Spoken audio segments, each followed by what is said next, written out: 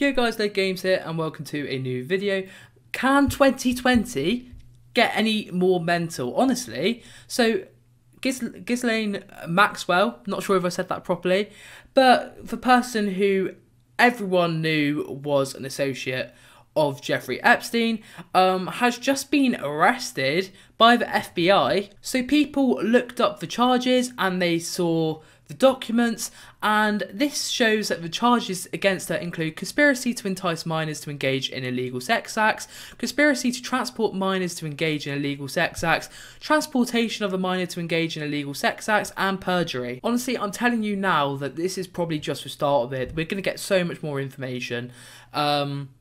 Obviously, Jeffrey Epstein hanged himself. That was like a year ago, 10th of August 2019 to be exact.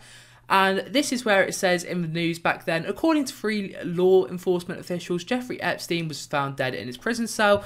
Obviously, the camera was found to be faulty, and there's a lot wrong with that whole situation, leading to the largest conspiracy theory, meaning that he didn't kill himself, which means that people are calling for them to actually just be very careful with this one, because, oh my god.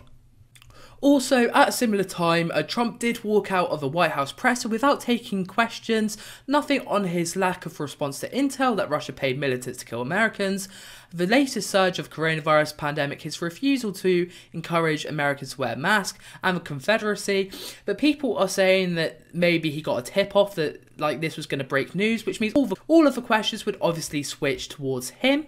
Also, it has just been announced that by the US Attorney Twitter page that there will be a press conference today at noon to announce charges against Ghislaine Maxwell for a role in the sexual exploitation and abuse of multiple minor girls by Jeffrey Epstein. Honestly, I think that this will be the start of this whole thing finally opening up. I honestly just think that like this is mental. So from BBC's article, it says, what is the background? Some of Epstein's alleged victims say Miss Maxwell brought them into his circle to be sexually abused by him and his friends. One of Epstein's alleged victims, Virginia, has accused Miss Maxwell of recruiting her as a masseuse to the financer at the age of 15.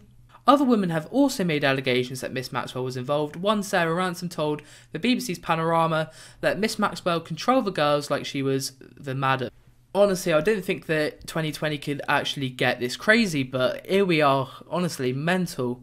So obviously, as I said, a lot has been directed at her for a long time now, although I feel like a lot of light did get shedded on her, and also a lot of light got revealed on her situation when the Netflix documentary got released about Jeffrey Epstein's island. It's like a 3-part series. But yeah, a lot of the girls did speak about her and they were like, why hasn't she been caught for this yet? But obviously she has now. This is absolutely mental. Tell me your guys' thoughts.